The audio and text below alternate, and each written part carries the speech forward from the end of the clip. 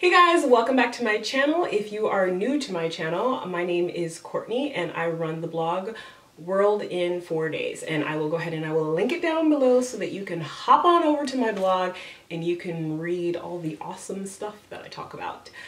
So today is kind of a, I don't want to say special post, but I wanted to talk to you guys about something that is important to me, and one of them is human trafficking. It is something that is very, very important to me. I feel like everybody should be safe. I feel like everybody should be educated about it, and seeing as though I do a whole lot of traveling with myself and my daughter, it is definitely a cause that is very near and dear to my heart. And seeing as though it is National Human Trafficking Awareness Day, I wanted to do this video so that I could tell you guys about a blog post that I have posted up on my blog, as well as I figure this is probably the time to talk to you guys about my Paris experience and why I will probably never go back. And 100% transparency, because that is what I am all about. So if you want more information on human trafficking, there are some amazing apps out there for you guys that travel, or even if you don't travel, if you're just doing staycations, there's some really cool apps out there that help you help those that are fighting human trafficking. There's like a really cool one where you can take photos of your hotel and you can submit them, and then those people, those organizations that work to end human trafficking can use your photos and match them against other photos of people who have been trafficked, and they can find out what hotel they're staying at. All that information is in a blog post that I have written. I will link it down below. But yeah, so I wanted to talk to you guys about my Paris experience. I really debated having this conversation because Paris is very near and dear to a lot of people. I will admit I was one of those people that was hardcore Paris. I could not wait to go to Paris. Reese was like dying to go to Paris. It was like top of her bucket list, and we went last summer, and I will probably never go back again. And I'm going to tell you why. So one of the main reasons, the thing that I didn't like about Paris was Parisians are very, very proud of their culture and their language, which I get. Paris was actually the very first international destination where I've traveled to where I had a big issue with the language barrier. I was not expecting that at all with Paris. I was expecting, you know, a lot of people to speak English, you know, things like that, which I understand as a traveler, it is my responsibility to make sure that I speak the language of the country that I'm going to, which, trust me, I did. Paris is French is a very hard language to learn. I did my best. I used every app known to man. You know, I made an attempt to communicate with people in French. Just didn't go well. But it was a very hard experience. Like, I did not expect it to be that difficult. So FYI, if you are going to Paris, just know that you're gonna run into a lot of people. See, that's the thing. I wanna say you're gonna run into a lot of people that don't speak English, but that's not the case. The thing is, they do speak English, they just don't want to, which, I mean, technically they don't have to. It's their country. They don't speak English, or they're not required to speak English. But just know that if you are going to Paris, it is definitely something that you are going to run into. And for me, it's probably a trip that I should have taken on my own first before I took Reese. So if you are traveling to Paris for the first time and you are bringing your kids with you, that is something that you want to keep in mind. It makes the trip that much more stressful because you are dealing with the language barrier. So keep that in mind if you plan on heading to Paris anytime soon. The other issue that I had with Paris is the cigarette smoke. People smoke everywhere in Paris, and that is not something that I am used to being in the United States, and especially being in California. California has very strict no smoking laws, and it's not like that in Paris. I know there was a couple times me and Reese were sitting in a restaurant eating, and literally like the people on both sides of us were like just puffing away, and it got so bad like we actually had to get up and leave because we were just overwhelmed, like engulfed in smoke. And that was something that I was not prepared for. Whether you're sitting inside, whether you're sitting outside in a cafe or something, just cigarette smoke everywhere. So if you are sensitive to cigarette smoke, if you have asthma, if you just don't like the way it smells, keep that in mind when you're visiting Paris, because that was a huge issue for me. The third issue that I had with Paris was just, I'm always the type of person that is very aware of my surroundings when I travel and even when I don't travel. But I just felt so overwhelmed in Paris. You have the issues with pickpocketing in Paris. That is big. And I mean, these people are good. And I mean, I thought like, oh yeah, you know, nobody would ever get me.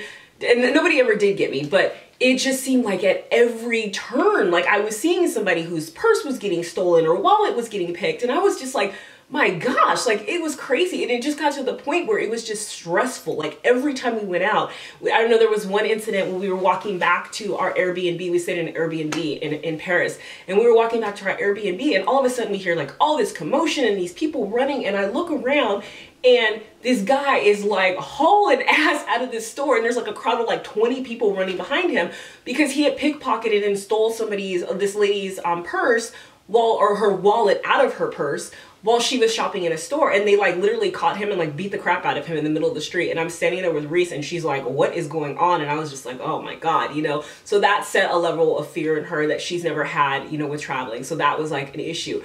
Then we went to the Eiffel Tower, which is like notorious for pickpocketers and like just all kind of scams. So be careful when you're around there. We didn't have any issues, but we did run into somebody else who just happened to be from California. We started talking, and she was telling me the story about how she's standing there talking to this lady like right in front of her, and she just happened to look down, and literally the lady's hand is in her purse and had snatched her wallet out and had taken off running, and this girl like ran after her. I mean, me personally, I think that was really stupid. I would never run after somebody because it's just dangerous, but she did because her passport was in there. So that was one thing that kind of rubbed me the wrong way about Paris. When I travel, I like to, I mean, you're always going to need to look over your shoulder and things like that, but I just felt like that feeling was just heightened in Paris. And had I been by myself, it might not have been that big a deal, but when you're traveling solo with a kid, that's kind of an issue that you got to think about, which leads me to my fourth incident that happened in Paris, which was the scariest incident. We went to a very famous macaroon place in Paris to have macaroons because Reese, you know, being the baker, she wanted to go try it out. So we went. So we're sitting there in this restaurant, and this lady sits down next to us, French lady, and she gets up and she comes over and she's like, hey, you know, can I take a picture with your daughter? And I wasn't initially caught off guard because traveling, first of all, traveling as African-American in a lot of places, you have people that aren't used to seeing Black people. I mean, let's be real, they're not used to, and they're definitely not used to seeing mixed race kids. And so we've experienced that a lot, especially with like Asian tourists, where they're just like, oh, you know, we want to take a picture. We've never seen anybody like you. And they want to touch your hair and they want to touch your skin and stuff like that. So I wasn't initially put off by it, but I wasn't in the mood. And I mean, I'd never say yes anyway, but I was just like, you know what? No. And so she sat down, but when she sat down, she pulls out her phone, and I could see her because she wasn't smart enough to take the flash off. And she's literally taking pictures of Reese while I'm sitting there. And I'm like, are you serious? So we got the check and we go outside to leave. But before we get ready to go outside, this guy walks in and walks over to the lady, and they're sitting there talking, and there's a window behind us with a reflection. So I could see the reflection, and they're looking at her, the lady's cell phone, and they're scrolling through the pictures. And I'm like, holy shit. Those are all pictures of my kid. Like literally the lady had taken like rolls like of pictures of my kid. And I'm like, what the heck? So at that point it made me a little nervous. So I got up, we walked outside, and we were waiting for our Uber. So we're standing outside waiting for our Uber, and then the guy comes out, and we're standing kind of here, and he's standing like maybe, I would say 40 feet from us. And I'm looking at him out the corner of my eye, and he has his hand like down low, and he's motioning to Reese, like, come here, come here. And I'm like, are you serious? So I'm holding Reese's hand, and I'm like, I whisper in her ear, like, hey, honey, you know, this is what's going on. Whatever you do, don't let go of my hand. If we happen to get separated, whatever you do, don't go with these people. And I'm looking at him, and I can tell that he's kind of faking that he's on the phone. And I know he's not really on the phone, because when you have an iPhone and you're on it and you move the phone away, the screen lights up. There was no lighting up on his screen. So I know that he was faking the funk. Like, he was not having a conversation, you know, whatever. I was very aware of what was going on. So then finally, I again look over, and I could see him, and he's like motioning to her, come here, and he's inching closer over to us. So finally, I like grab Reese, and I put her on the other side of me, and I'm like, Mama Bear comes out. And this guy, now he starts approaching us, and he's approaching us. And at that point, like, I just panicked. And I know, like, I've always been told, like, if somebody approaches you and you're in a weird situation, pull out your cell phone and just start taking pictures. And I did. I whipped out my cell phone and I just started taking pictures of him, and I just started, not yelling, but I just said, no, get back. And I just started taking pictures. And then he just like kind of walked away, and then he walked away around the corner, and I could see him like peeking like around the corner, like still looking at us. And I'm like, are you kidding me? So I got back home, and or back to our Airbnb, and then we ended up reporting it because my entire family was like freaked out. They're like, oh my God, my baby's gonna get kidnapped in, you know, Paris, whatever. And so I called the Parisian authorities, and I told them, and that was when they told me that that is very, very common in Paris and internationally, period. And what they do is they try to take pictures of your child or with your child so that they can try to prove that the child is theirs, either theirs or a family member or something, so that if they traffic you, they can get you across the border without a passport. That freaked me out beyond belief. And that was my experience with Paris that led me to feel like I would never go back again with a child. So could that have happened anywhere? Yes. I mean, hell, it could have happened in LA.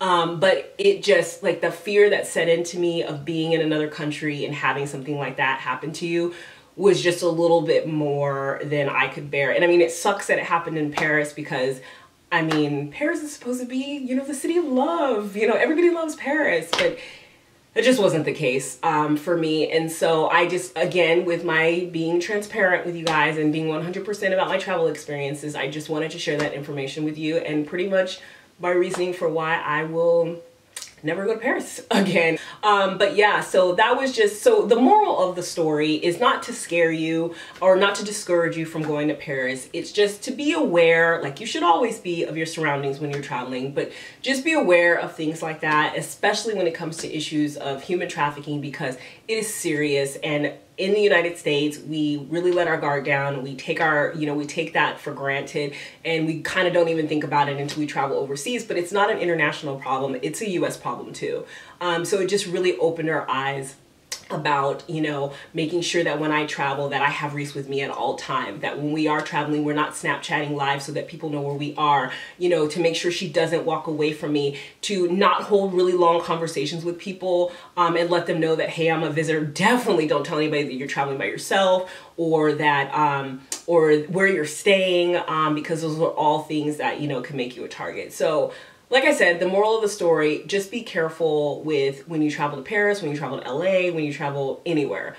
Just be really, really aware of your surroundings, and pay attention to your instincts. If something tells you that something's not right, if you get a weird feeling from somebody, you know, don't be afraid to get up and leave, or, you know, to ask for help or something, because chances are if you're feeling uncomfortable, there's a reason why you're feeling uncomfortable. So that's it. That is my experience about Paris. Also, make sure to head over to my blog. I will leave the link down below to check out my blog post on human trafficking and how you can help and do your part to end human trafficking. Thanks for watching. If you are new to my channel, make sure you hit that subscribe button. Make sure to follow me on social media. You can find me on Facebook, Instagram, and Twitter, as well as Snapchat. Thanks for watching, and I will see you next time. Bye.